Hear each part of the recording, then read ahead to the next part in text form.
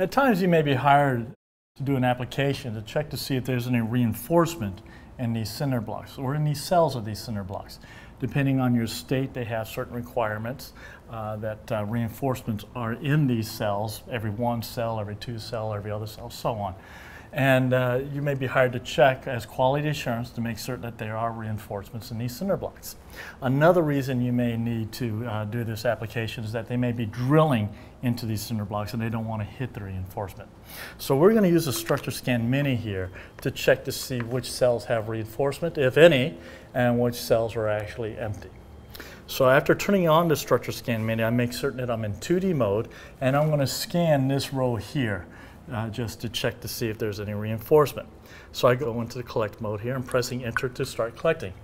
What I normally like to do here is to mark which cinder block I'm going to start with, this border right here. So I'm just going to place a simple little mark there saying that's where I'm going to start.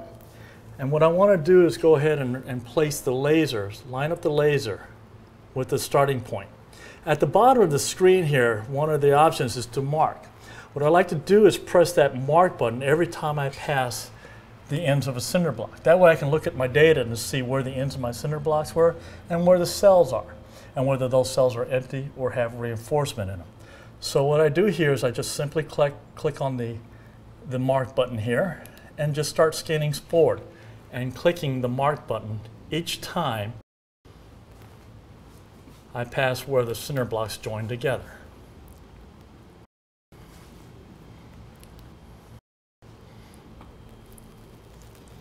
Then I can do one of two things. I can back up and look at my data here and see, by looking at this, I could see that these are empty cells here by the black that I see. That represents air. So these cinder blocks are empty. But as I back up, these cells are empty. Again, and this one's empty, and I just keep looking. What I have here, this spot right here, this particular one, I see a hyperbola. This hyperbola represents a rebar that's going up through this here, which represents reinforcement. So I can mark here with a pen, simply saying that I do have a reinforcement in this one, and keep backing up. This one's empty, this one's empty, this one's empty, and this one also has reinforcement in there.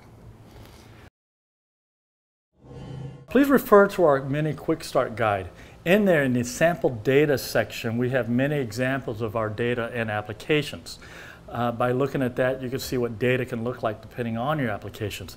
This is one of the applications we have and a sample data. Again, please refer to our mini quick start guide for more information. Geophysical Survey Systems, the world leader in ground penetrating radar.